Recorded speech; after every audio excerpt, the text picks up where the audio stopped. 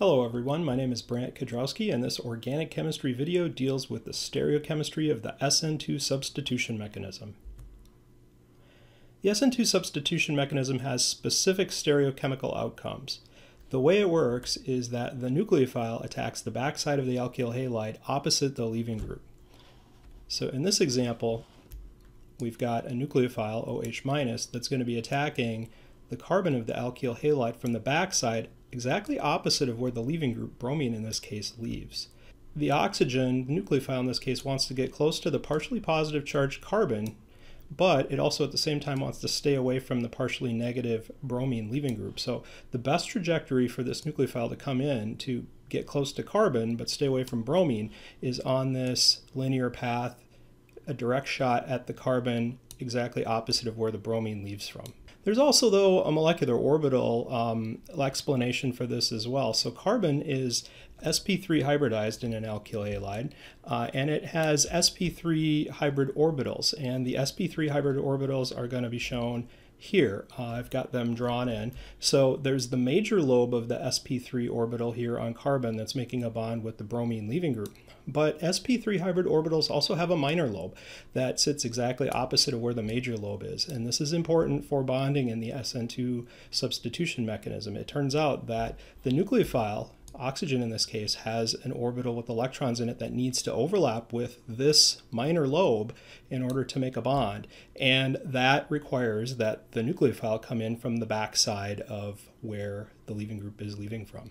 So the result of all this is that inversion of configuration occurs at the carbon that's being attacked. So the carbon here is getting its configuration flipped. And we'll watch a video here to show what that looks like, and then we'll discuss it. So here we go. So the nucleophile comes in from the backside, displaces the leaving group, and I'm going to rewind this and just show you what is happening and explain it a little bit. So in the process here, it's not just that the nucleophile is just simply taking the place of the leaving group. It takes the place of the leaving group and does a complete flip of the substituents at carbon. So in the process of making a bond to carbon, this hydrogen is going to move that way, this hydrogen moves that way, and this hydrogen moves that way. So there's a whole lot going on here that's more than just a simple swapping of groups. Let's watch it again.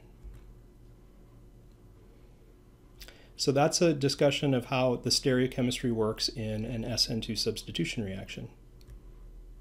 The thing about it is, though, is that when the reaction happens at a carbon that's not a stereogenic center, you don't really notice the inversion of configuration. Where it's really obvious, though, is when the SN2 substitution reaction occurs at a stereogenic center. So SN2 inversion is noticeable in reactions that occur at stereogenic centers. This carbon is not a stereogenic center. It doesn't have 4 unique groups attached, so it's not obvious that inversion took place. But we'll see this on the next slide.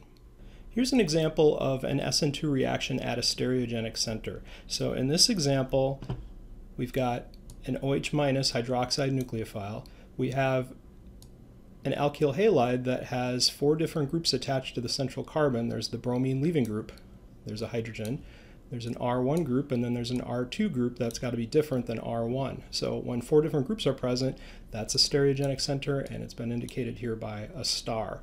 So when the SN2 reaction happens, the nucleophile takes the place of the leaving group, but it also inverts the stereochemistry, the configuration at that carbon. So take a look at these 2 species and imagine that this group and that group are the same for a moment.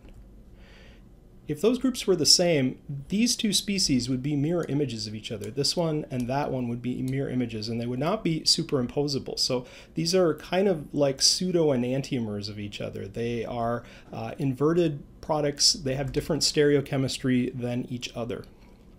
So let's take a look at a video of this and see how this nucleophile comes in and attacks. And in the process, the R1 is going to bend this way, R2 is going to bend that way, hydrogen is going to bend that way at the same time the leaving group is leaving. So you can think about the groups on the carbon, R1, hydrogen in this case, and R2, as trying to get out of the way of the approaching nucleophile. So let's watch this. So the end product here ends up being inverted at the stereogenic center as opposed to where it started from. So it starts looking like this, and it ends looking like this.